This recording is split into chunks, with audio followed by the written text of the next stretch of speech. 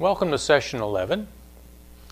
In this session we're going to explore how we produce electricity using electromagnetism. Now before we get into the fundamentals, I'd like to do kind of a fun demonstration for you.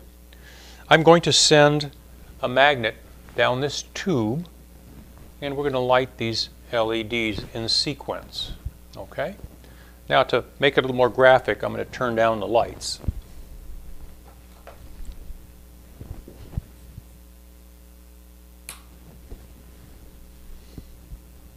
We'll start with the north pole being the first pole that enters the tube, okay? And now watch how the lights light up. They just light up in sequence, one after the other. I'm going to do it one more time. There it is, one right after the other. Now I'm going to push the south pole in first. See if you notice a difference. Kind of flickering a little bit, isn't it?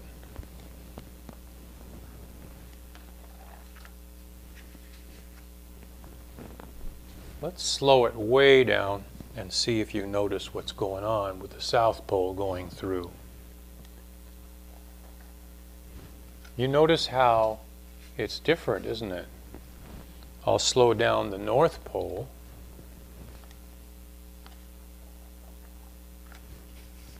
And I'll slow down the south pole.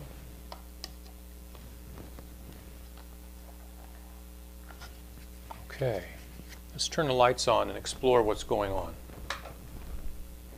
What we have here, the tube is going through a bunch of coils. The coils are behind these pipe clamps. Coils with lots of turns on them. And as the magnet passes through, with the north end down, we get a positive pulse and a negative pulse.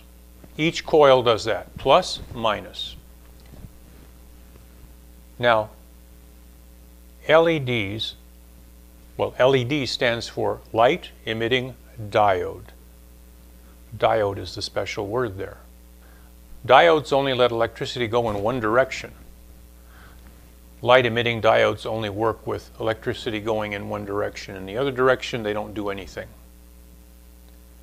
And the way I have these wired is the front pair of lights for each coil respond to a positive pulse. They don't respond to the negative pulse. But the second pair of lights with that coil respond to the negative pulse. I've just wired them in, backwards.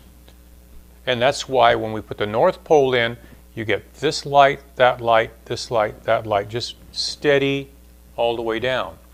But when I put the south pole down, the first pulse is a negative pulse followed by a positive pulse. So the second pair light up first before the first pair in each one of these. So that's why you see this hesitation all along the way.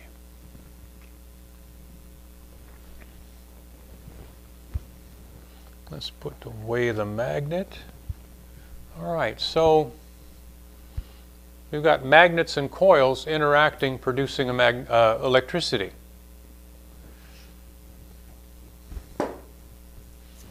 Now, you remember that I used this coil, this heavy coil of wire, to do a number of experiments. And I would hook up power to the leads, run electricity through it, produce a magnetic field. What if I fill this thing with a magnetic field? You suppose we could get electricity out? Let's try.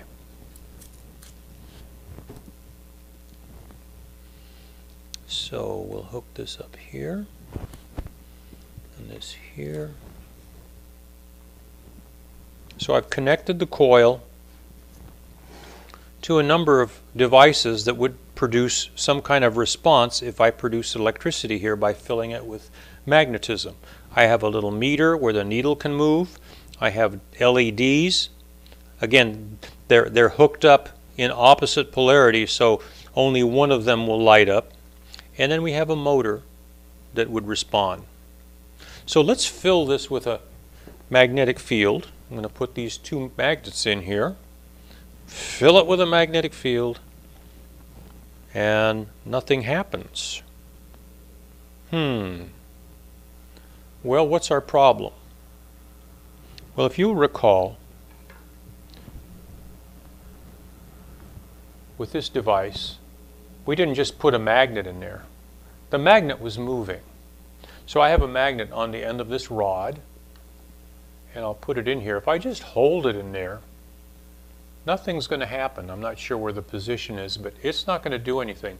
But if I move it back and forth, the lights light up. So maybe our problem over here is that we need to move that magnet.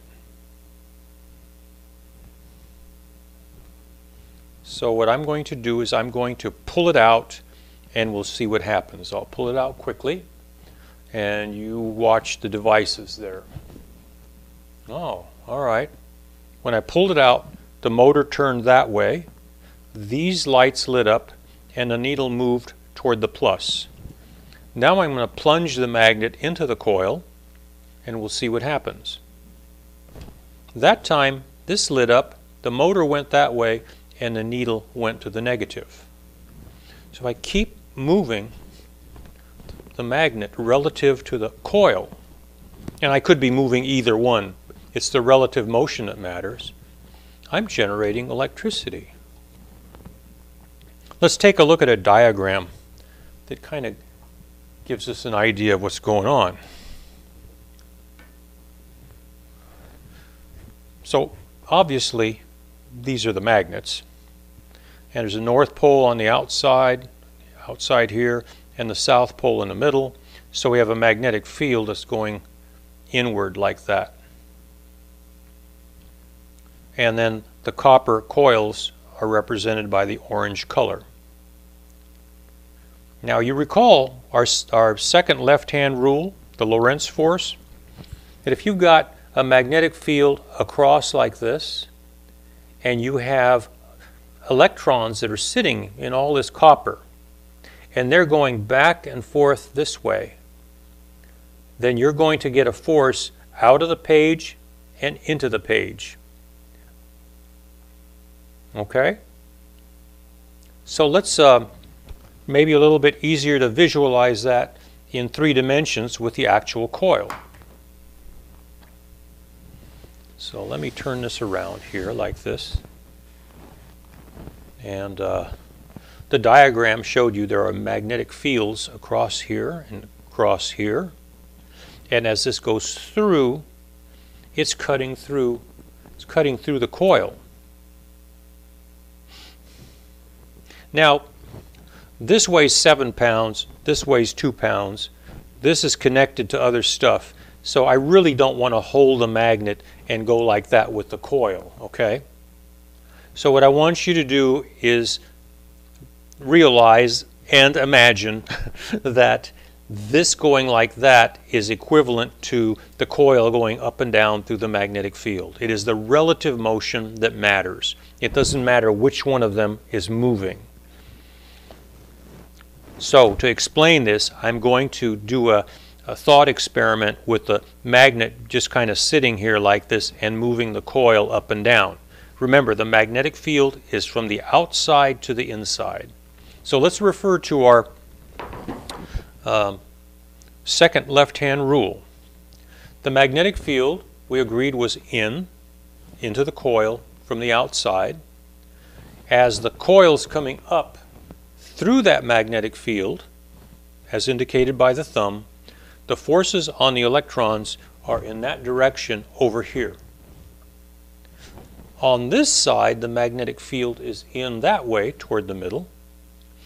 As the coil goes up, the electrons are going up through a magnetic field, and the force on them on this side is that way. So we've got forces on the wires like that on opposite sides, but they're connected to each other, so they're helping each other. And you've got a bunch of turns that all of that adds up and gives us a voltage that's useful to actually do something. And that's why when we move the magnet back and forth through the coil, we are able to produce electricity.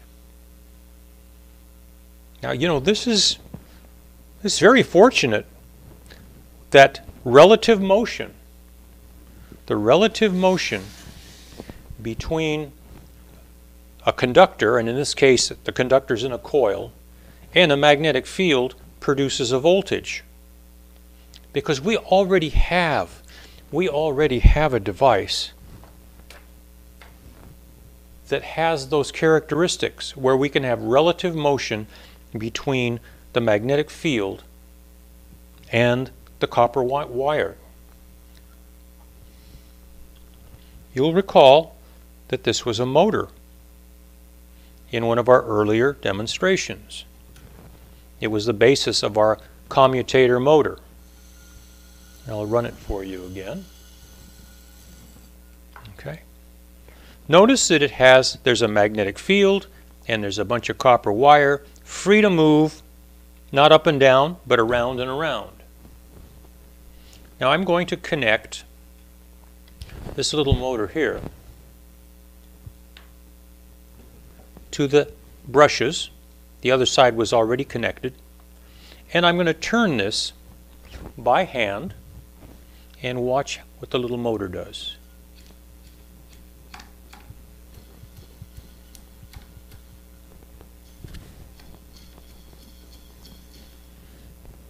The motor's acting like a generator. Well, actually, motors and generators have pretty much the same parts.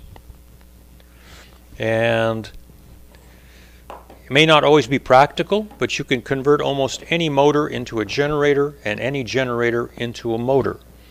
Now, sometimes it's not very easy. Sometimes it takes a special kind of electricity, and sometimes the generator is not independent.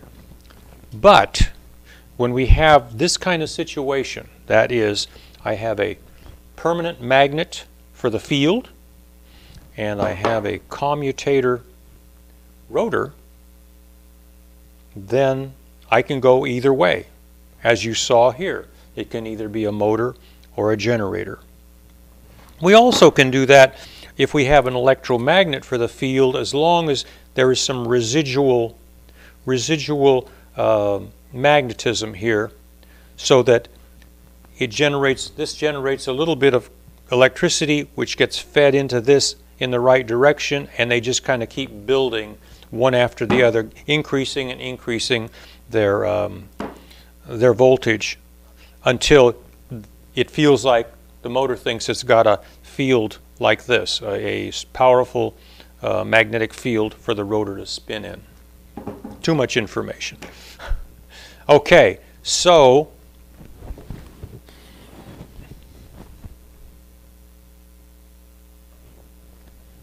I've got these two motors that are built with permanent magnets for the field and a commutator motor.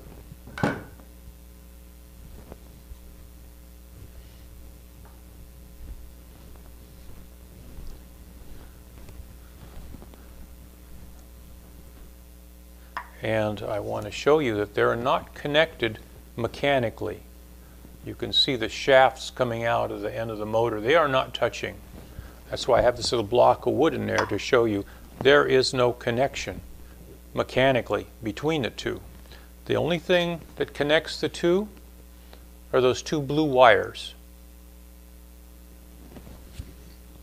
Now, if I spin this motor here, watch what this motor does.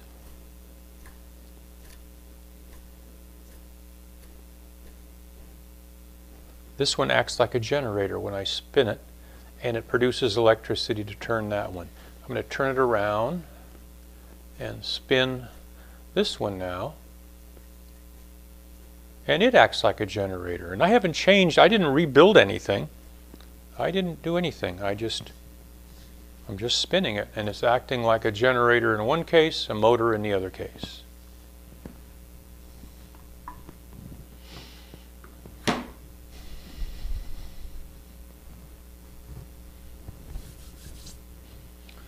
So over here I have a motor built just like these, with a permanent magnet field and a commutator rotor.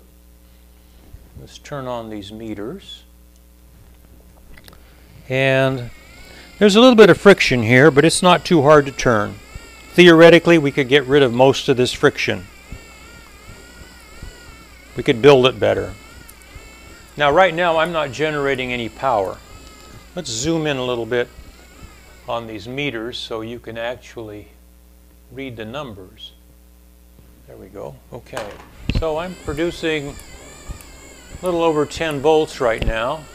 No amps. That means I'm not really producing any power, because volts times amps equals power in watts. But if amps are 0, I'm producing 0 watts. Now I'm going to turn this bank of lights on. So I'm flowing an amp times 10 volts is 10 watts. It's harder to turn. I'm having to work now. Turn on the second bank, 2 amps times 10 volts. I'm claiming it. That's 20 watts. Third bank, 3 amps, about 9 volts, 27 watts. This is hard work.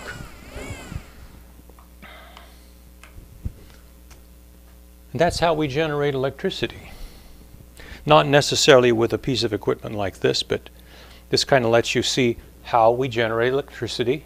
We have relative motion between magnetic fields and conductors.